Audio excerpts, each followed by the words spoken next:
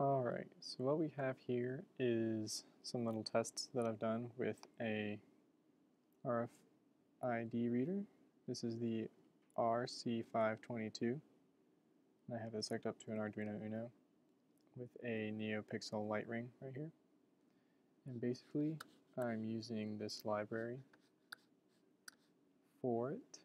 There's a bunch of different examples. You can look at this code. I'll put a link to it in the GitHub. And the example that I'm using is the RFID dump info, where we're basically just looking through all the different information that we can get from an RFID tag. This sensor is basically used to read and write to different RFID tags. They even come with a little key fob that you can use. Today I'll be using magic bands instead, as everyone knows they use RFID technology inside them. So let's take a look at the code real quick. This is a little bit of the setup for the different pins.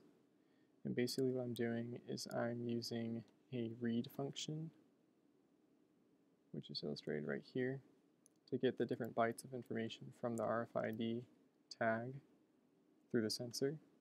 And then based on the information that I get, I do a comparison and do a different color sequence for each different RFID tag.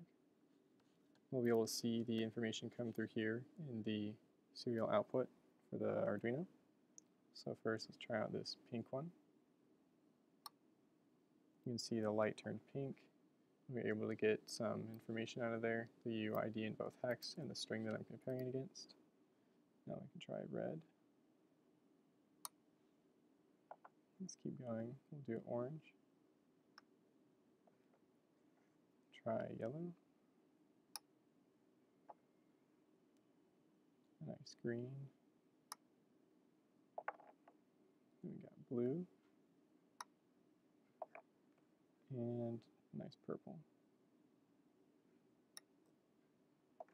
So as you can see, the different colors went on the light ring as we read them, and the different UIDs over here are represented. Now these are the UIDs of the actual bands themselves. They're not associated to a specific account or any person, but the actual RFID tag inside them. So now let me see if I can go ahead and turn up the brightness a little bit for you on the ring. Hopefully it's not too bright. And we'll be able to do one more run through just so you can see the colors a little bit better. Here we go, so that's a bright ring. So there's pink. Here's red. That's orange. Here's yellow. Here's green. There's blue. And there's purple. Hopefully that time you can see the difference between the purple and the blue. You can even do custom functions. Here's one that's doing like a little rainbow dazzle that I put to a specific band. So that's just a little bit of an intro of what you can do with an RFID reader.